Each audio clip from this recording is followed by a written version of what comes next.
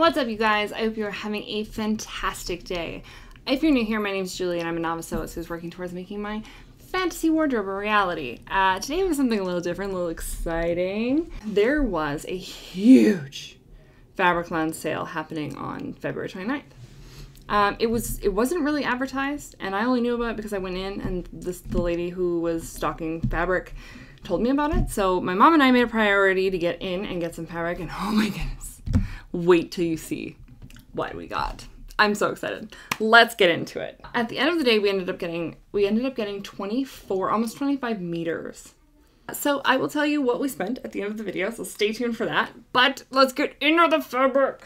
Okay, first thing we got was this beautiful olive green. It's coming up more browny than it is. It's very much like a really beautiful dark olive green. I'm very excited. It's a knit. Feels almost like a double brush poly. Just something cute knit-wise, a little see-through, like not super thick, but lovely. I love this. I should count how many meters we have of each too. I don't remember.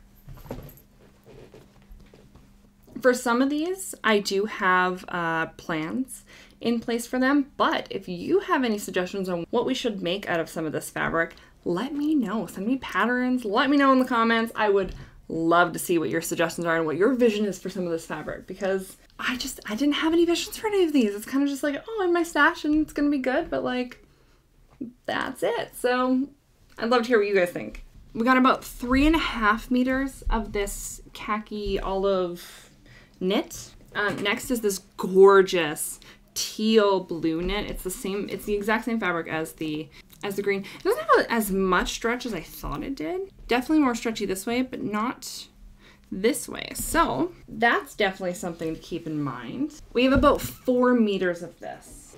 This is something that we already have an idea for. My mom saw this and fell in love with it. It's this beautiful, almost soft suede, stretchy leather feel, and it needs to be a jacket for her. It needs to be like some sort of like cute blazer with like the things that hang down on the front, like the flounces that hang down on the front. I think that's totally what it needs to be for her. So I need to just find a pattern. I haven't found one yet. I keep looking and nothing is perfect. So that'll definitely be coming in the future.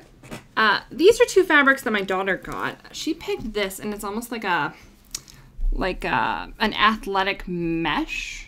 And she wants some pants out of this, as well as this for a bathing suit that she's probably not going to make. She'll make the pants for sure. Smack myself in the face.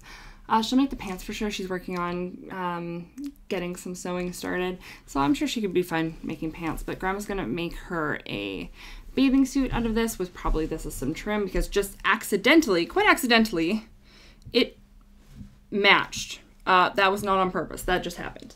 So I was like, oh, happy coincidences. It's great. We got the last remnants of this, which is this beautiful flower rayon. It's gorgeous. Some of this is going to be used for a project I have. I want to start a series where I see either a garment piece or an outfit and I try and recreate it, because a lot of those things you just can't find to buy, and if you do find to buy them, they're a lot of fast fashion and then they're not great quality anyway. So I am really interested in starting a series where I just find an outfit and I make it, or I find a garment and I make it, and this is for a garment that I found that I really want to make. So some of this is going to be for that, and some of it is going to be for a high-low fluency skirt for my mom. So that both of those will be coming in the future as well. It's this beautiful, just lilac-y, pinky flower. It's gorgeous. And of course, more polka dots. We found this, and it's in a very similar fabric to actually what I'm going to be using for one of the wrap dresses coming up. It's going to be very similar to that fabric, but it's also similar in look to Mom's red polka dot, so we might try something again in this. We got 8 meters, so we've got a bunch to play with. So yeah, let me know. Next, we got this beautiful ribbed teal knit.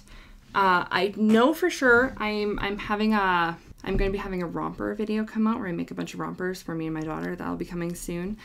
So I know I'm going to make something. I want to make a romper out of this, but I also really want to make cute little nice fitting, form-fitting lounge pants out of this because those just fall really gorgeous. Like every time I see the knit lounge pants, I'm like, oh, I want a pair so bad. So eventually I'm going to make a pair of that as well. So that's that.